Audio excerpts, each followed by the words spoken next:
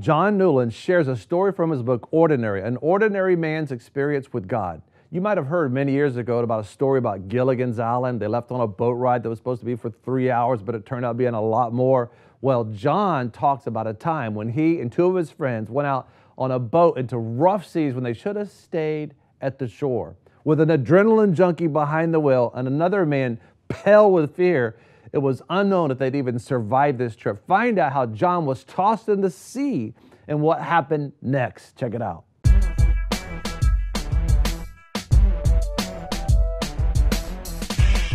Be sure to subscribe and press alert to get new notifications of new success secrets made available on VFNtv. I can't wait to hear this story. Now, this story is when you call it lost in 12-foot seas, but it's so exciting in a story. I mean, it's powerful. Tell us about it. Okay, well, I'm a little bit embarrassed in this one. Are you? Because I was foolish in this book. You're not supposed to be foolish. We're supposed to be wise, a measure cautious, okay? Just back when you were a teenager then? No, I was working for a doctor where the Lord sent me. Right. And because I loved a boat and I love boats, we got a boat. And then we got another boat, and we went fishing, and I taught him how to catch fish. We caught a lot of fish, billfish, but we got a boat called a Grady White. It was a 25-foot boat with twin 185s, and we did some bill fishing. But my boss, Herschel, and I don't mean to diss him in this, he could be a little foolish. Personally, I believe any man that jumps a motorcycle through the air is a little foolish, okay? Well, that's my son-in-law. He used to race motorcycles. Tell you. Okay, right. He don't do it anymore. He has metal in his arm right now. Yeah, there you go. Right. You're going to break a bone probably, okay? I don't mind taking a risk, okay? I don't mind riding fast horses. Right. I don't mind running into a fair. I'll do anything, this is kind of bragging, to save somebody. I'll do it, okay? I'll jump out of a plane without a parachute if the other guy doesn't have one. Wow. So I'm a risk taker, okay? That's why I get some adventures, I think. So this was an adventure that was a little foolish, okay? Okay. We rode to the pass, and Herschel, sometimes, he had the kingdom of self thing going, okay? He wanted something bad. He wanted to go in that boat. Right. And he loved to race fast cars. He loved to jump motorcycles off of high jumps, okay? Wow. And so we looked out there. Adrenaline, huh? Yeah, it's adrenaline. He was an adrenaline junkie. Okay. So we rode out to the pass, and I knew there was small craft warning. High seas. I just didn't know how high. Right. We rode into the pass, and the seas were like about 6 or 8 foot. Wow. And that's great in that boat. I rode all day in that, and Grady White will ride seas well. Wow. But we looked out there, and I saw they were really big on the outside of the pass. And Herschel says, John, couldn't we just try it?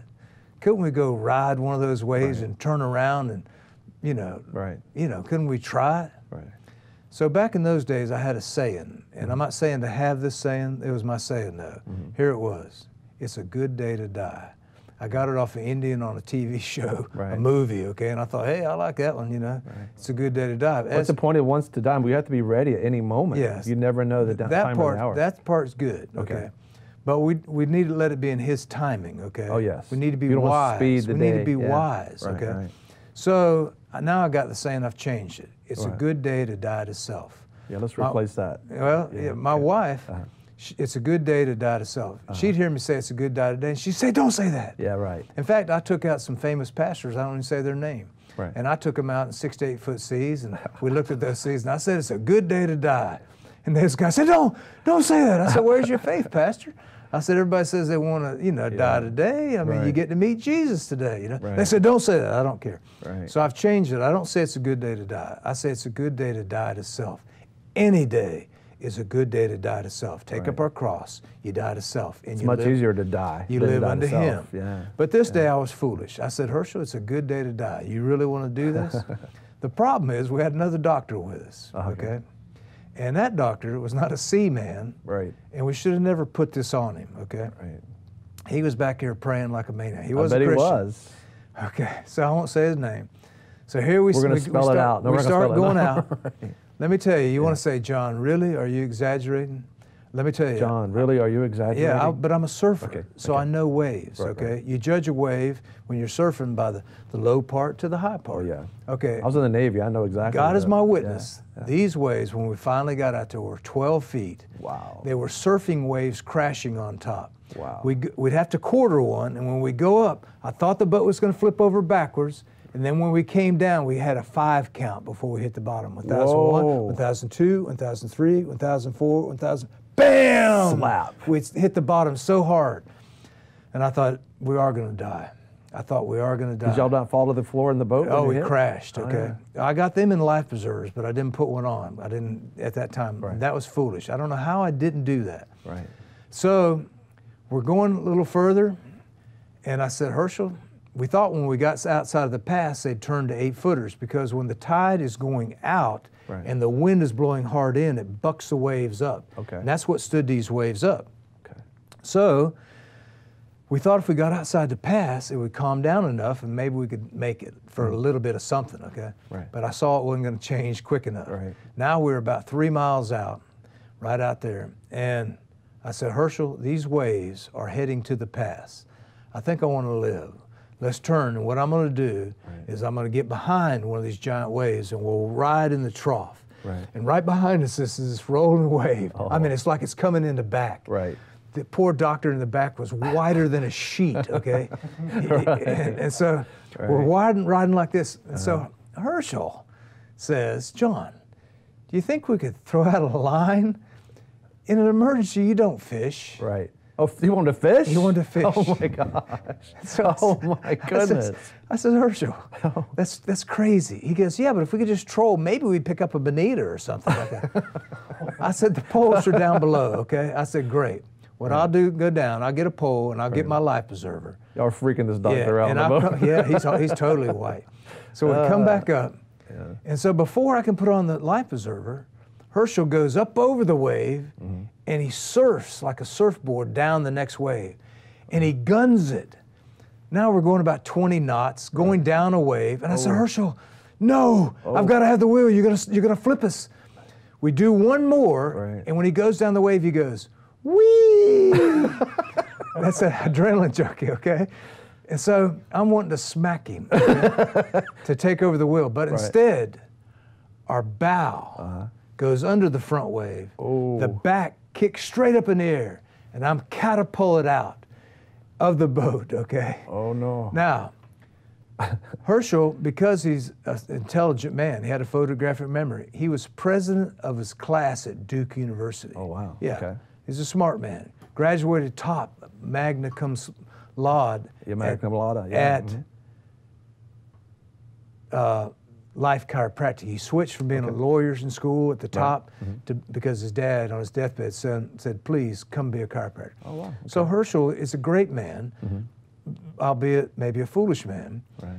And so now he's doing something foolish. I'm out, but Herschel has the presence of mind. He hollers to the other doctor, don't take your eye off of him. Right. Because you can lose a man in 5-foot seas. Yeah. Real easily lose a man in 12-foot seas. Yeah. So Herschel did a maneuver that was unbelievable. He, in spite of sinking the boat, he whirled the boat on one of the waves. He spun it on a wave, and now he's almost crashing over backwards, but now he's coming at me with 2 engines running. Whoa. Okay? But I want to tell you He's what gonna happened. cut you up. Okay, but before that happened, when I went out, catapulted, it was cold, Yeah. but shock kicked in. Right. I'm in jeans and a sweater and tennis shoes. Wow. Now, Did the sweater keep you warm? no, now I'm in the water, but let me tell you what happened. This right. is an ordinary man's experience with God. Okay. Guess what I did? What'd you do? I called to God. I didn't call to fear, I called to God. Right. But in this case, I didn't inquire. I made a statement, speaking to the elements, trying to say something about God that would encourage me. Right. So here's what I said. So God, this is your bathtub. Oh wow. Yeah, that's what I said. Speaking to the elements so I wouldn't be afraid. Wow. And guess what? Here's the miracle part of it. Okay. I had no fear. Wow. No fear. I had a little adrenaline, but no fear, none, okay? So now Herschel spins this boat. It's coming rapidly back at me. Oh, no. I'm in wet clothes with tennis shoes. I can't duck dive. I was a surfer. I know how to duck dive. What's duck dive? Duck dive is you go under the wave. So the motor doesn't hit you? Yeah, no, or so the wave goes over you where the motor doesn't hit you. So I'm thinking I got to duck dive. In the meantime, this other doctor, he doesn't know diddly squat about boating, okay? Right. He's got a 15-foot line for tying up, right. and he's thinking he's going to throw it to me. Well, I'm 30 yards, okay? Right. 15 feet doesn't mean anything. Right. But it was such a blessing because it got caught in the port motor. That's the motor on the left. Right. And when I saw that, I said, thank you, Jesus, because I knew I could go to that motor. It stopped the motor? Yeah, stopped the motor. Okay. It bound up the motor. I said, thank you, Jesus. I swam as fast as I could, climbed up the back of that motor, right. Went up over there, and I said, Herschel, in a very stern, bold voice, and I grabbed it. I said, get out of the way. Okay, I took over being the captain, okay, even though he was the boss. Yeah, okay? right. I turned it, and we went into the wave. We followed it right into there. We got in there, got into port. We got home. I'm sitting in my chair after a shower. Right. And my precious wife's making me chicken noodle soup, warmed up. Right. I stood up, and my legs collapsed under me.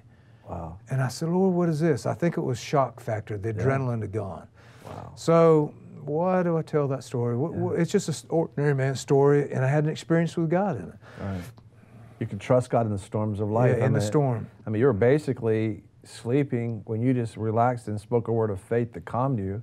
It makes me think about Jesus in the storm when the disciples are all worried, and he was just sleeping in the storm. Right. It's difficult to sleep in storms, to calm yourself when Right. things aren't going right, especially when Herschel's driving a boat. Right. That's wild. Right. Oh my good, ordinary man. I don't think so. Oh my goodness. And I've been in the Navy. We saw ships, huge ships being tossed by swells. And Right.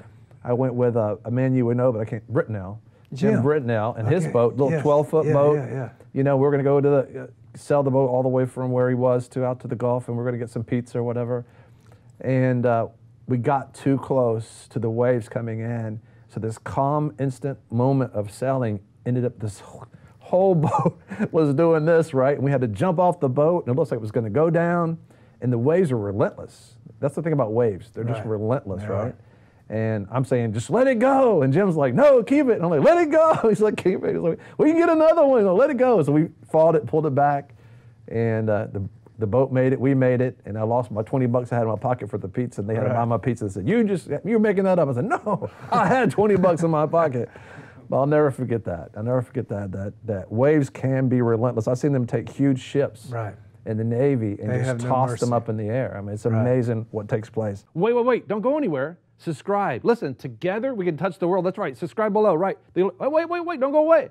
Subscribe. We're going to touch the world. You know, a lot of people want to abide with the Lord, but they just don't have a plan to do it. You can request that plan today at iabide.org.